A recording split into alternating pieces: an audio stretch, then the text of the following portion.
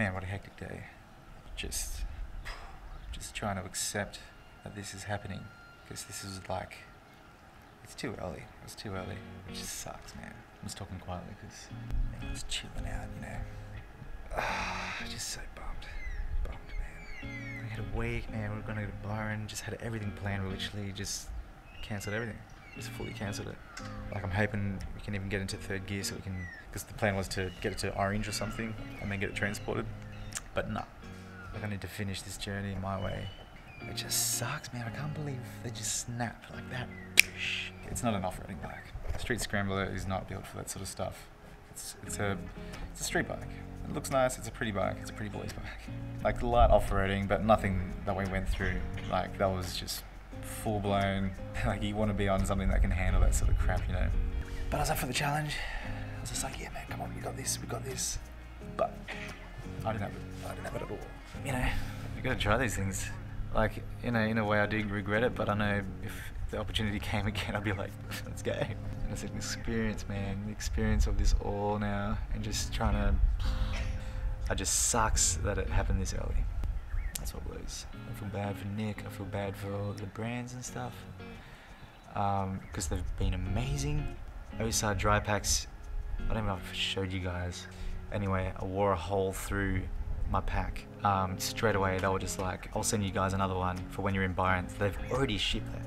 Even with all the rain that we had yesterday, nothing was wet at all. It was just bone dry. They're sick. They're absolutely sick. They clamp down to the bike really well. They tie down really well. I'm gonna do a full review on that. Yeah, steady lights. Literally the sun. There's another car coming.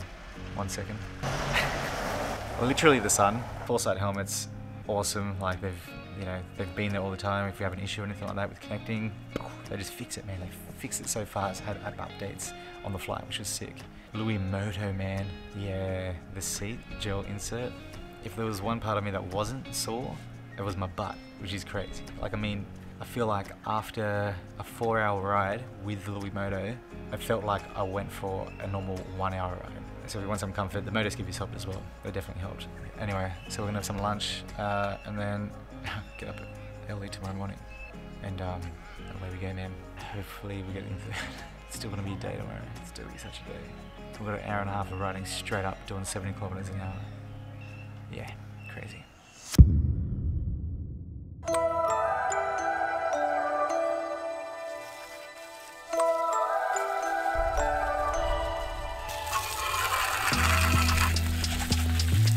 Alright, so we can see a little clearer now. So that's the old issue. It just moves so freely. The center shaft is spinning with it.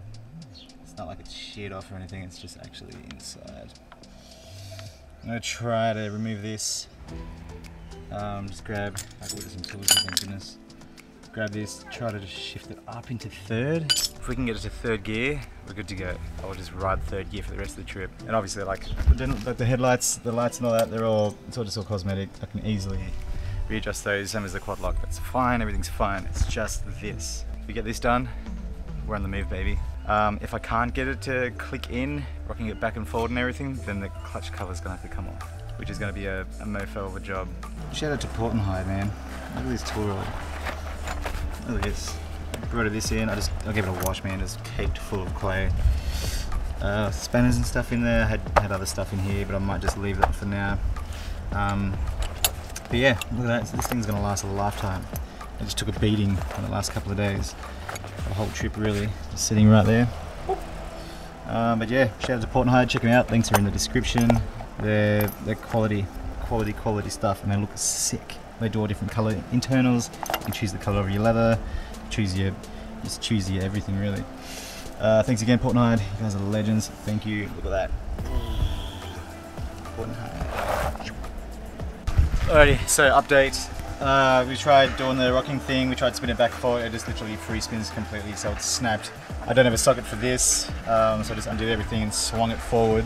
Bash plate's off. Next thing to do is to lay the bike completely on its side. Just dunk on the ground. We're going to do it over there on the soft mulch. Take the clutch cover off and then put the lever back on, spin the tyre and just hopefully get into third gear. As soon as it's in third gear, we're going to put it all back together. We still need to find some sealant and we've got to be careful not to tear the gasket as much as possible. We're so lucky, man. The people that own this joint have helped us out so much. And they're cool with us to work with it here. We're under shade, there's beers, man, there's a pool. So I don't give Google reviews to anyone, but I will make a Google account and give these guys 5 stars, man. Yeah. Far out. Just awesome service, and they're like interested in us, you know what I mean? They're not just like, get out of here. Alright, so we're gonna do that, and you know, these ones. Alright, so we tried the lever thing. We're on the beers already. Much needed beer. Yeah, on the side. And the idea of this is to let all the oil drain to the other side. Then you get some WD-40, spray right around, soak up the gasket a little bit to try not to tear it as much as possible. We're going to get some gasket sealer. We're going to pull this off. We're going to stick the clutch, the gear selector back on, and then turn the rear tire. See if we can get it into third. As soon as it clicks into third, chuck everything back together, and we're good to go. So yeah, we're okay. We just gotta get this going, man, and we'll be well on our way tomorrow morning. Ooh, that's the plan. Helmets are on charge. We're feeling good about this. We're feeling good. Let's do this. Okay, so we pulled the clutch cover off. We've just been on the phone to bloody everyone we know that works on this stuff, including the head technician at Triumph, Sydney. So to be able to change it into third, we need to pull the clutch plates out, the clutch basket off. To be able to do that, once you get the clutch plates off, there's a massive nut. Apparently that's super tight, so we need to work out how to get that nut off. Shift it into third, and then literally put it all back together with Loctite, swing off the nut. We don't have any torque wrenches or anything, and then literally hope for the best. So I feel like right now, while it's 2:30 in the afternoon, the hardware's still open. I'm gonna give it a crack. I'm gonna take the bolts out of the clutch plates out, have a look at this nut, and then try to... The hardest thing's gonna be cracking it because the wheel's gonna be wanting to turn. Yeah. That's where we're at. Let's do it. Let's do it. Some gasket sealer, some WD-40, and most importantly, beers. That should get us through. Man, we just went through the most gnarly thing. Like, just getting those beers, it's all glassed up. It's all just ridiculously secure. And I was asking the dude, I was just like, man, like, you know, I've never seen this before. What's up? He's like, man, if this wasn't here, we wouldn't have any stock. That's how bad crime is in Burke, man. Like that big Fort Knox gate just always stays closed. Everything's on lockdown. Every glass door, every door has roll-up shutters for when they close up at night. Crime's huge. All the locals are just like, it's ridiculous. It's ridiculous. Drugs, alcohol, all fuel it, which is super sad. It's a beautiful place. There's really friendly people around, and it's just such a shame to see all this sort of stuff go down. It just makes me want to get my bike up and ready so we can get the hell out of here tomorrow morning. Just crack it, third gear, for the rest of the trip. All right, so I've got some work to do. I will touch base with you very soon. Wish me luck. We've tried so many options with the bar on it. It just spins, man. It spins so easily. There's no way to tie it down. Tried strapping it up and everything, but I just can't crack this nut. It's so damn tight. I just don't have anywhere near the leverage that I need to be able to crack it. Sun's starting to go down. I really thought we would have had this, man. Really thought we would have had it.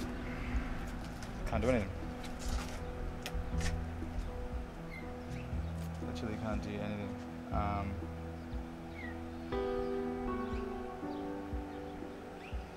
Yeah, we're both fucking... Just one little tip, man.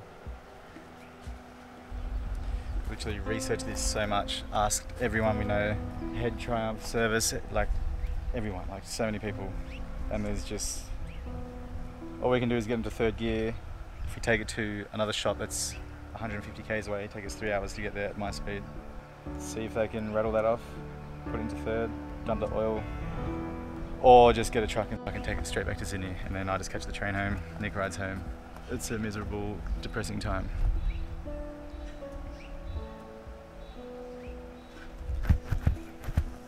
Everyone's been so awesome here, trying to just work this out. We've been lucky, considering it wasn't stuck in neutral when we were in the middle of nowhere with no reception. We've been pretty damn lucky. We put it all together. Bike's ready to rock and roll. Clutch case is back on. It's not leaking any oil, which is sick. We've got the steady lights back on each side. Fix the padlock up again, so she's back and rolling. This was all hanging off as well. This cable tied that back up, or whatever. What else? I think that's, I don't know, I think that's pretty much it. It's back up to riding capabilities, just stuck in second gear. So now the new plan is this. We're going to be waking up at like 5 or 5:30. We need to be out of here by 6. We're going to be riding back down to where we came from, past that damn dirt road. We're going to be meeting up with Claude. We're going to be meeting up with Claude from M&C Parisi Motorcycles. Shout out to those guys because they've been absolutely killer with their assistance with this sort of stuff as well as the hotel owners here, as well as all the locals, man. The local parts shops. I was running down here with all these sockets, just trying to find the right size. They were just like, just take what you need, and then just pay for what you use. The bike's back together. We're just gonna have a beer. I'm gonna call it here for the day. We're gonna get it back down to the Cobar. We're gonna try to get in third gear still, and then it's just straight home. We might camp out in the mountains, so there's still just a little bit of adventure. But yeah, it sucks. I just can't believe this has happened. But we're still just gonna make the most of it because we're here, and you know, there's nowhere else I'd rather be.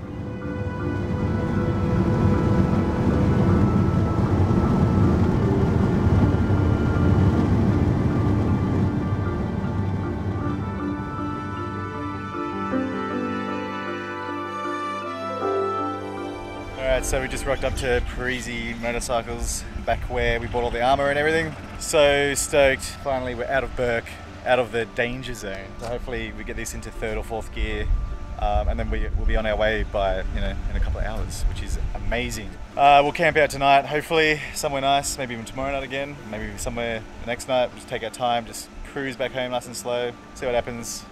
Feeling good though, feeling good. I think we're gonna get a pie. It's time for a pie.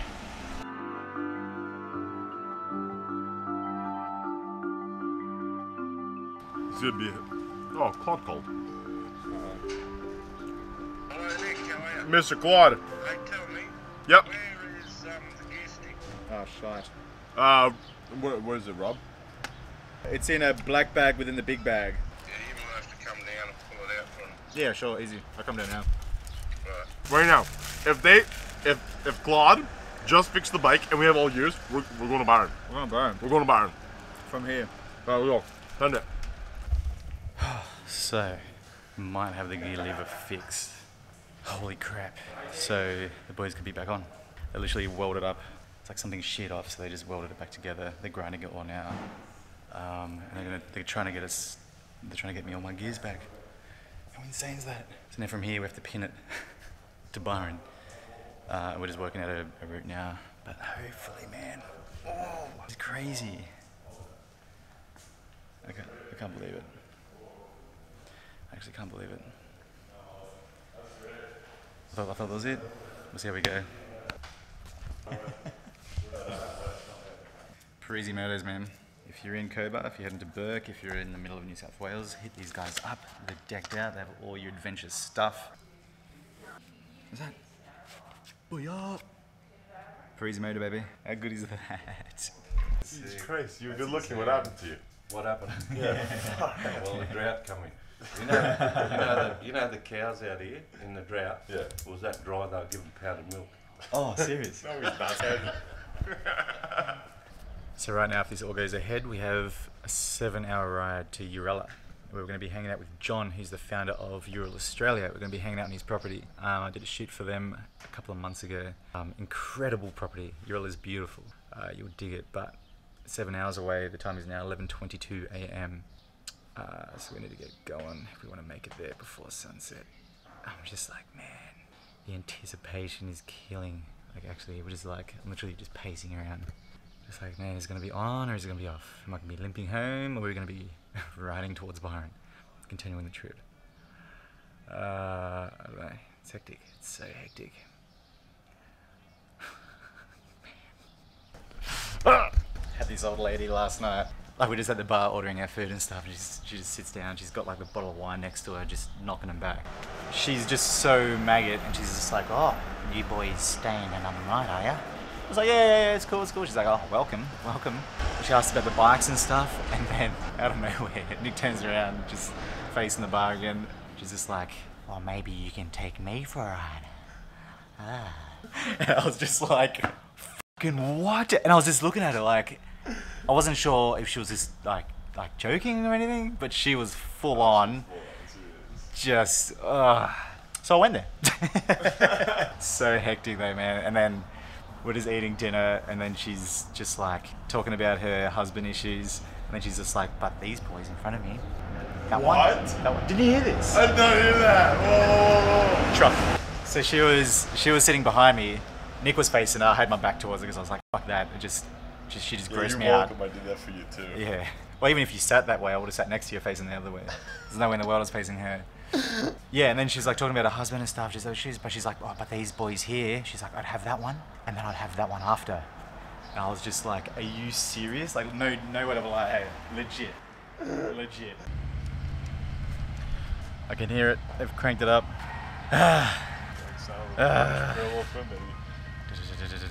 Chugging. My heart's racing as fast as that's chugging. Let's turn it back off. Oh crap. Back on the bench. Oh no. Crap. Far out. Come on, man. Come on. Backyard tour continues, baby! Woo!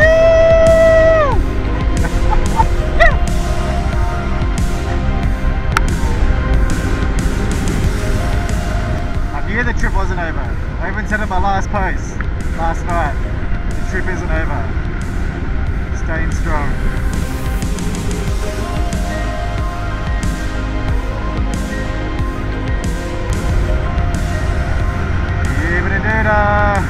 Welcome to central New South Wales. No longer in the outback, we're in the central. Just had the first survey break, man. Getting pretty sleepy. Actually running off 3 hours sleep. This is the big one. It's a big stint, 5.5 hours to go. It's a big boy. Red light.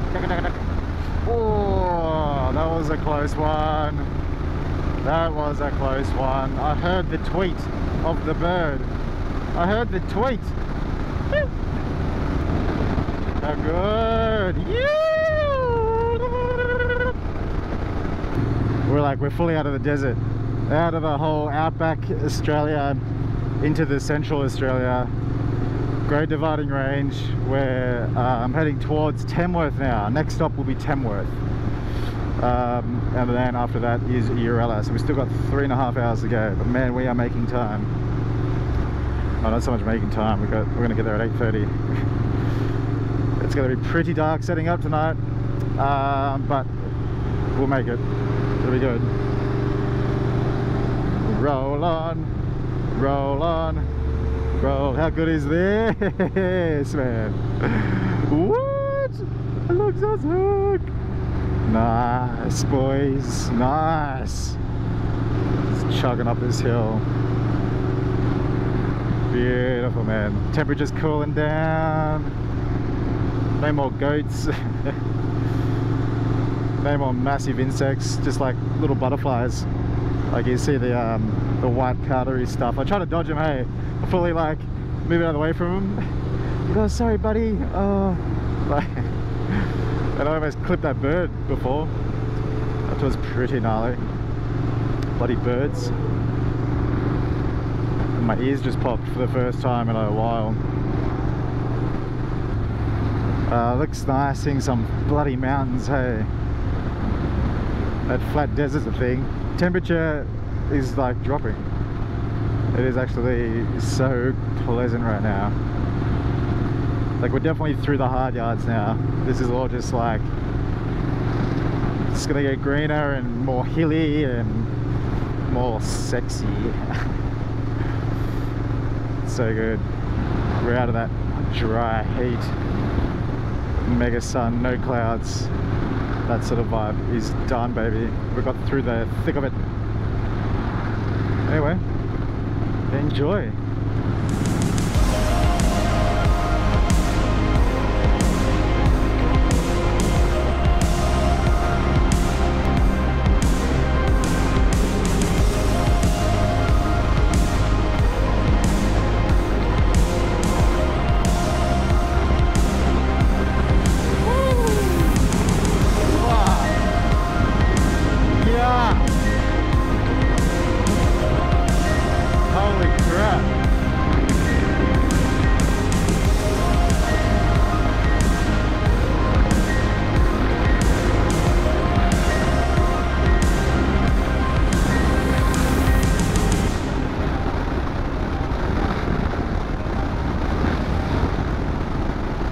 The boys are on, and I'm stoked. Sun's setting nicely.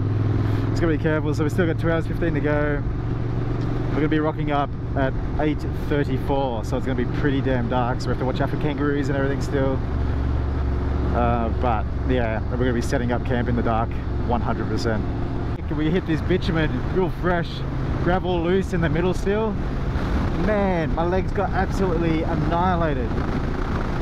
Glad I got the boots on, but far out, all up here, just like massive stones, just cracked. I just heard it all just like smashed on the bike. Even when the truck went past, it just threw some up at me. Far out, man, that was hectic. Wowzers, got some bloody bruises coming. Cracked my shins, right above the boot as well. Woo! That was a thing. Big chunky boys, you know, like big rocks, tar, just flicking up. Yucky. Alrighty, so change of plans. We're heading to a campground called Bundamer or something, because we're not going to make it in time to John's place. We'll be setting up in the dark, and this Bundamer place is a campground that's about half an hour earlier. So we'll get a little bit of light at least, and we can sort of just, you know, relax, set up and chill out, baby. So we just filled up for the last time today. It's nice. Oh, shiza. What's going on here, okay? Man, traffic. Not used to it. What an amazing night. So yeah, like an hour and 20 minutes. How good's that? Smash it out. And that's us for 7 hours done. For 7 and a bit because of this morning. But 8 hours. 8 hours riding today. Insane. Insane. What an adventure so far. This trip's been absolutely insane. I've already grown so much from it. And at this point, I was feeling immense gratitude to everybody. To my riding partner, to all the brands, to Parisi Motorcycles. I just can't believe that they got this going for me, for us. The trip was able to go on because of them. So again, thank you times 1,000 to Parisi Motorcycles. Thank you to all the people from all over the world that messaged us during this time. Your support was so very, very well received. We couldn't have done this without you guys. We couldn't have done it from the support of our family, from all the people involved, all the random locals. It was just such a special couple of days. As stressful as it was, I'm glad it happened now in hindsight, because this is what adventure is all about. It's about overcoming and growing from your situation, from your mistakes. I knew this trip deep down was not over. I knew it. And now here we are. Day 8, riding the sunset and continuing our 14-day, 5,000 kilometer adventure. Alrighty, made it. 7 hours, man. 7 hours of power. You can't see much. But we got Osa's little camper cooker thing going on here. Capsule kettle, boiling water. We got our food here. This is a vibe, man. This is an absolute vibe. Bikes are behind us with the tent set up. We rocked up at night. It was just like chaos. Bug situation was intense. But yeah, this is it, man. I hate you so much.